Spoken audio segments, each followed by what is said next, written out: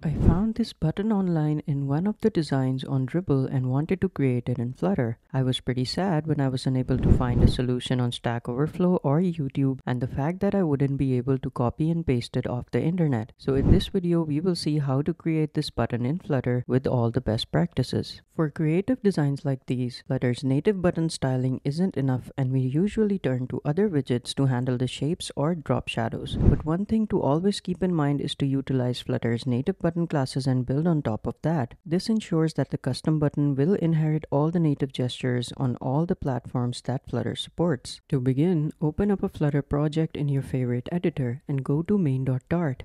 Edit the home parameter with a widget called Amazing Button. Now create a new file called amazing_button.dart. Type stl and then hit enter on the first suggestion to create a stateless widget quickly, and then name it Amazing Button. Go ahead and import the class in main.dart. Hot restart will render the placeholder widget on the screen. Now go ahead and replace it with a scaffold. Give the body parameter a column and then a row as its child, and then create an elevated button inside it with text as child that says get started. At this point, you should see that the button has been rendered, but it's not centered. So set the main axis alignment of row and column to main axis alignment.center. Let's style the button. We will give it the shape of rounded rectangle border with a circular border radius of 5. To give the button an outline, we can use the border side class and give it a color property. At this point, the button should look like this.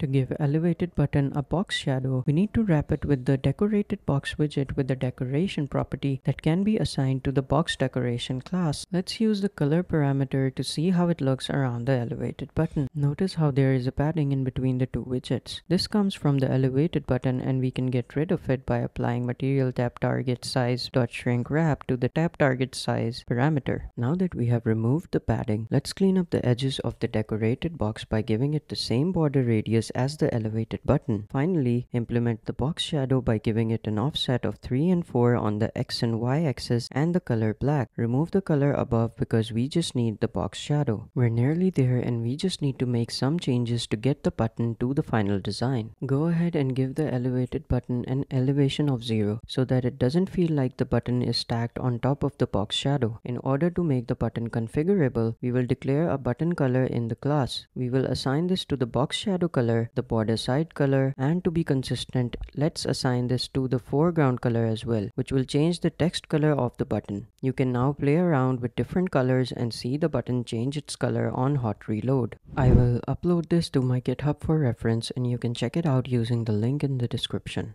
I can now sleep peacefully knowing that you have learned something new. That's it for this tutorial, and I hope to see you in the next one.